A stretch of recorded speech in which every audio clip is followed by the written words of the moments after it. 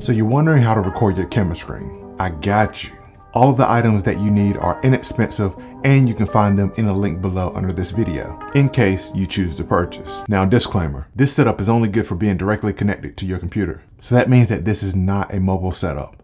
Without further ado, let's get into the details. First, you need an HDMI capture card and an HDMI cable. I have a video capture card that came from Amazon. Shout out Patrick Tomaso. By the way, I will put the specifications for the video card overlaid as a graphic for this video. Now for the instructions. First, make sure your camera is turned off. Then connect one end of the cable into the Fuji XT3 and the other end into the capture card. Then plug the capture card into your computer's USB port. Next, turn on the camera and allow the connection to be recognized. Then open up Streamlabs OBS. If you don't have this software, you can visit their website and download it for free.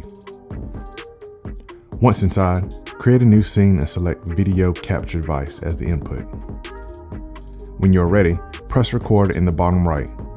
You can now pick your camera up and play around with the settings, and you will see it being recorded on your computer screen. When you're done, press record again to stop the recording. Then locate your file and make sure it recorded the content you were meaning to capture.